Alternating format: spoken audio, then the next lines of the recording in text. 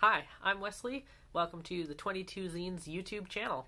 I created this channel because there's just, frankly, not enough cool zine shit on YouTube, so I'm here to fill that void.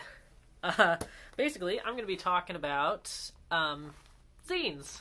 I'm going to be doing stuff about making zines, reading zines, reviewing zines, collecting zines, sharing, trading, collections, highlights, just any and everything that has to do with zines. I'll also probably do some tarot and astrology content just because, yeah, I'm one of those people too.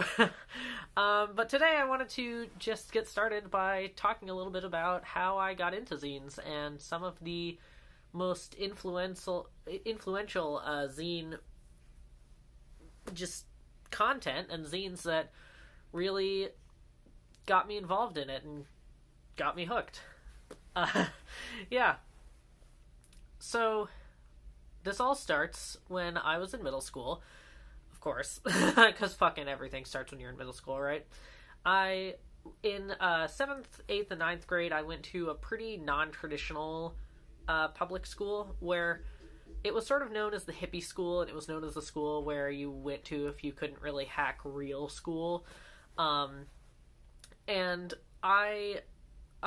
the way that they had their classes set up is that you would take an English class, you take a math class, you take whatever, but they would, it would be almost more like college classes in the sense that it would be about a very specific topic, and that's sort of how they introduced a lot of the fundamental concepts. And so for science, they had like a whale biology class, and it was all about whales, and of course that's, in lieu of the normal 7th grade biology or whatever it was.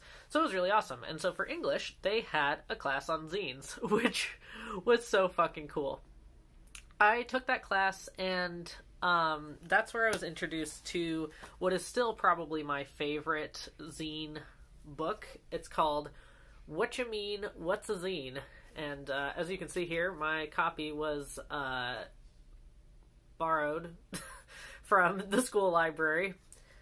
They never asked for it back, so now it's just mine. It's been a long time. I don't know. I'm probably gonna go back there and they're gonna track me down some way. They're gonna send me some fine for the $12.99 that this book was worth, plus 50 years in back fines. But anyway, this book is really something. It was shocking to me because it was the first book that I had ever seen, and I'm such a fucking nerd that this is the first book that I'd ever seen that looked like this. But basically, here's some pictures of the interior. This is awkward to do. And it was very much like reading a comic or reading a zine. Here's like a cool comic page that they have about the process of making zines. And it was really, oh man, this fucking page. It was really exciting, and it really just captured, I think, the whole energy and experience of what making zines is about. And so that's what what really caught my attention about this book was that you could be creative outside of a fine arts context, and I'd always been one of those creative kids. I was constantly drawing, constantly writing, whatever. But this really just opened things up.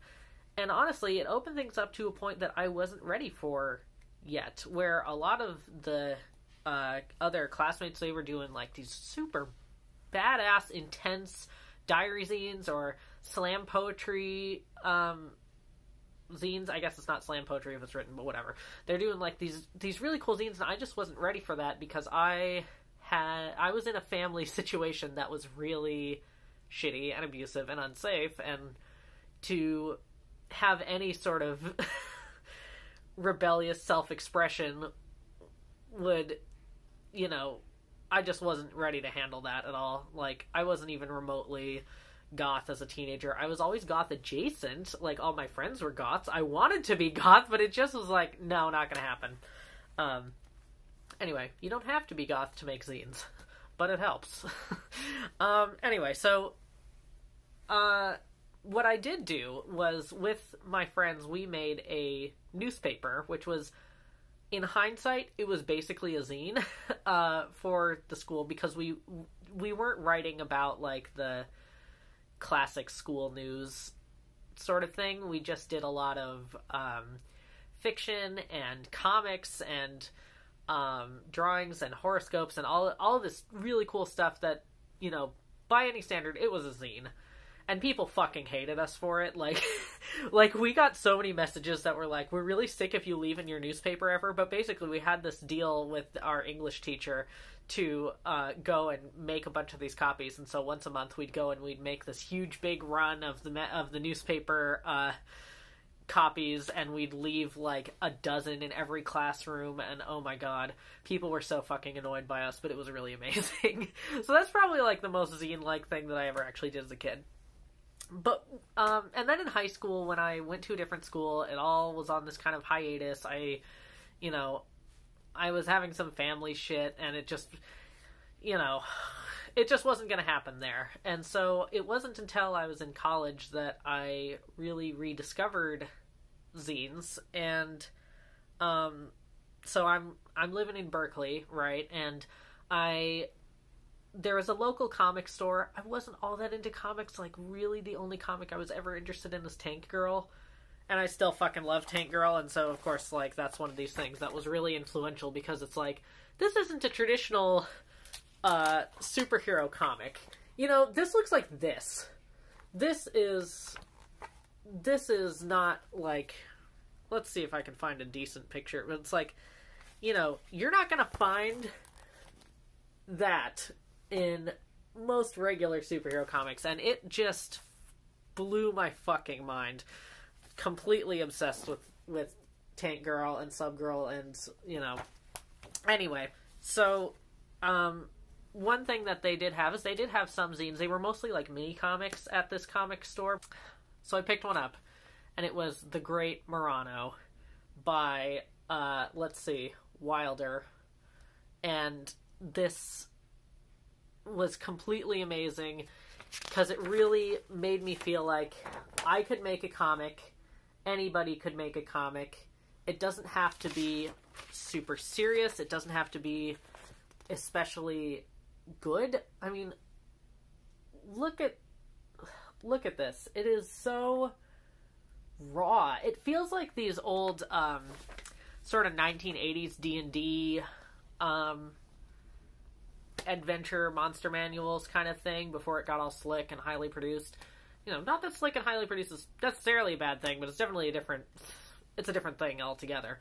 So the thing about The Great Morano is it really opened the doors, and it is a self-published, zine, basically, by all accounts.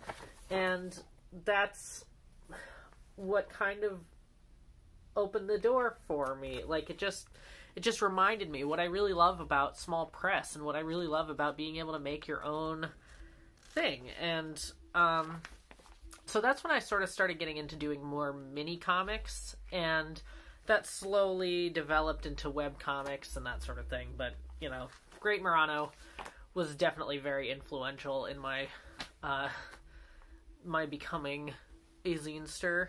Is this super pretentious to even be talking about this? Probably, but fuck, I don't care. The next thing was, just like all the fucking Republicans are super afraid of, is I went off to college and I got super radicalized. When I took an intro to philosophy class, philosophy ended up being my major, but I got handed this pamphlet, very secretly, I guess, by my fucking intro to philosophy professor. And he was so weird, but he basically handed me this and a couple other pamphlets, I think, that I have since rehomed, that was basically about socialism and about radicalization and about all this stuff. And honestly, it probably wouldn't have had that much of an effect on me if he wasn't so, like, weird about it.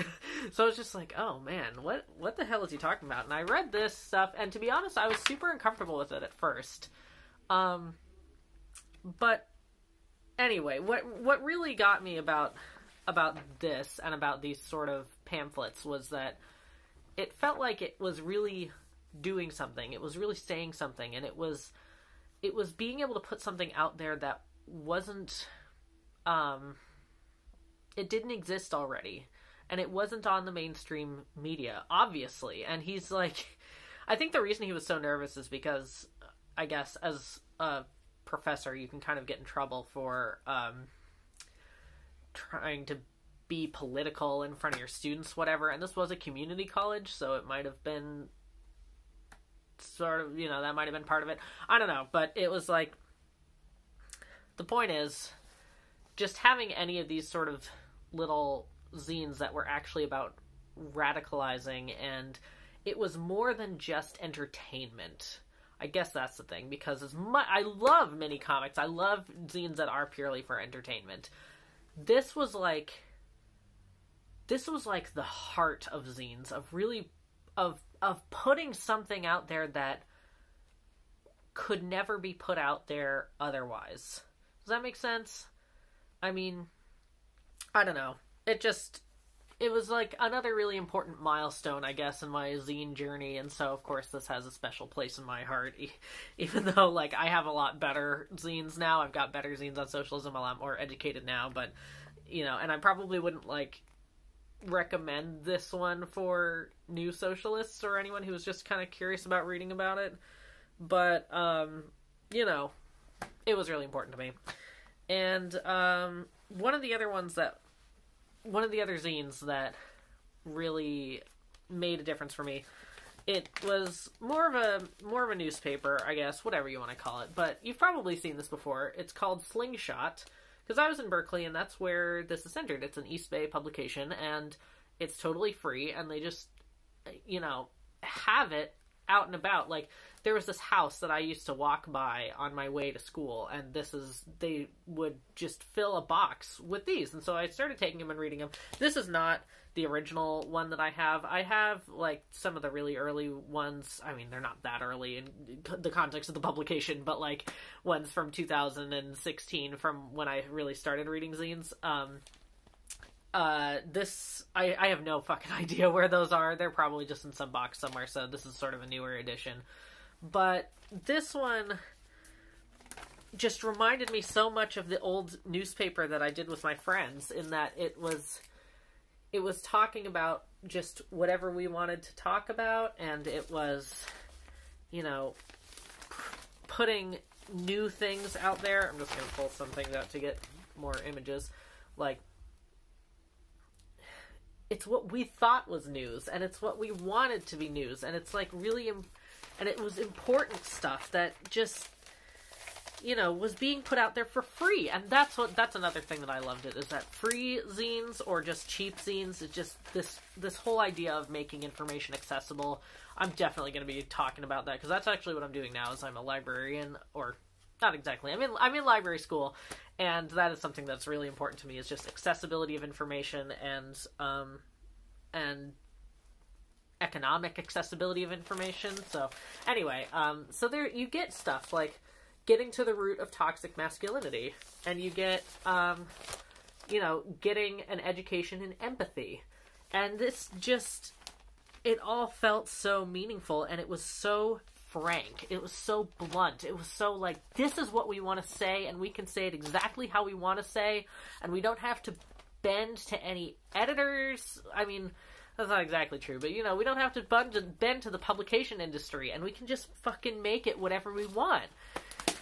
Anyway, so Slingshot is definitely really important to me, and it'll always have a special place in my heart, and I'll be trying to pick it up. Even I'm in Boston now, but, I'm still going to be trying to pick it up.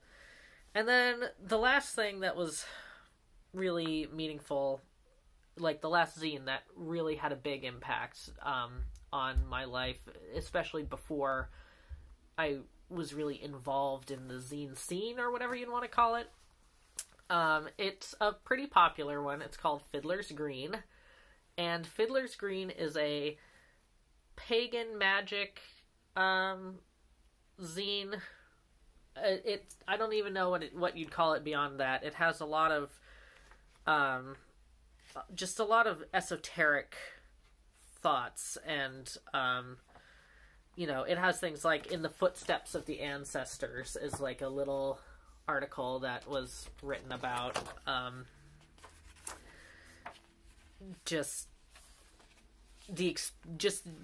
sort of spiritual experience, I guess, that you can get by connecting with ancestors, or I don't know. Not everything in this speaks to me, but a lot of it does. And this one specifically, this article in this zine called "Our Bogies, Our Shelves." This is so cool. And it was really it was talking about how books can really impact your life, and how your library is sort of a growing and ever-changing and ever-expanding representation of yourself and your childhood, and just the books that really stay with you, and what you choose to keep and carry with you has a really great effect on you, and it says a lot about you, and it just, I mean, it makes me kind of emotional even now, just kind of thinking about it, how important it is, and how important it is to me. So, anyway, like, what was especially nice about Fiddler's Green is I feel like it was supportive for me at a time that I really needed support, because this is right after my dad died, and I loved my dad so much, and I just felt really lost without him. And so that's really when I started looking into paganism and magic, and I admit that it was out of sort of a desperate attempt, this desperation to want to connect with my dad, because I had never believed in heaven, and I still don't really believe in heaven, and I was just looking for something that I could sort of latch to as being true, so that I could have some sort of comfort or connection with my dad. And I wouldn't consider myself a pagan now, and I wouldn't consider myself a witch now, and I don't know that I ever did, but just the fact that this zine really did get me, and this zine just spoke to me in a way that was so important and so needed at the time that I don't think anything else could have. And I think that's kind of the power of zines, is because when you're sharing things from the heart, and when you're sharing things without so much concern about marketability and consumerism and all this stuff, then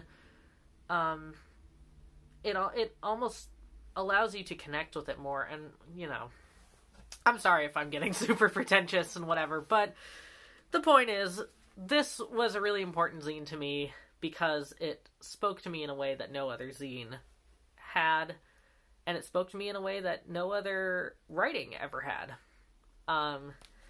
So since then, my collection has expanded greatly, but I would definitely say that these are the zines that kind of made me who I am today as a person, and as an artist, and as a zine maker. So, I will always treasure these zines, and I think that zines really are a treasure, and it's sort of magical in the way that they can just speak to you right in the moment and say exactly what you need to hear. Yeah. So anyway, I will probably be getting more in depth onto zines when I do maybe read-alouds or reviews, or just showing off my collection a little bit more. But I felt like this was a nice way to start off, was just by sharing a few milestone zines in my life. So thanks. I'll be uploading videos fucking whenever, because I don't know. And I will see you around. Happy zinin'.